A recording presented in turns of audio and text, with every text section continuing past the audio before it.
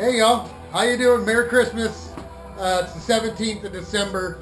I just wanted to show you what's going on. I got the radiator in the mail.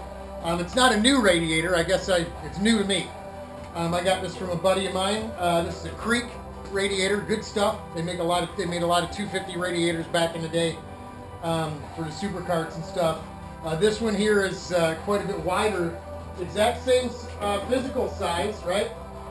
But this has got two rows of 3/4 inch tubing compared to one row of 30 millimeter, which is 1 inch.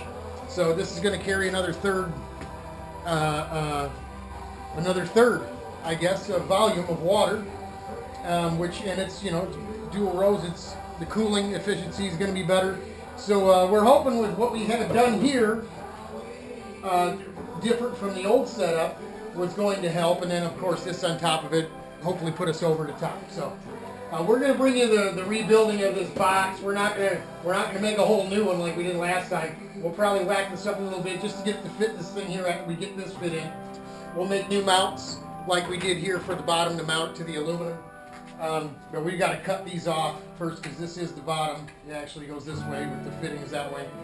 We'll whack this off. But that's it. Just wanted to bring you a little update on what we're doing. Haven't put up a video in a while. It's cold out here. I don't function very well in the cold. So that's it. Got the Christmas music on the radio.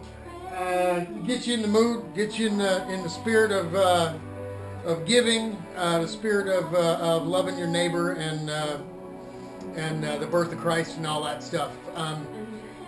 Hope you all have a wonderful holiday. And I look forward to getting things going for our plans in April. That's it for now.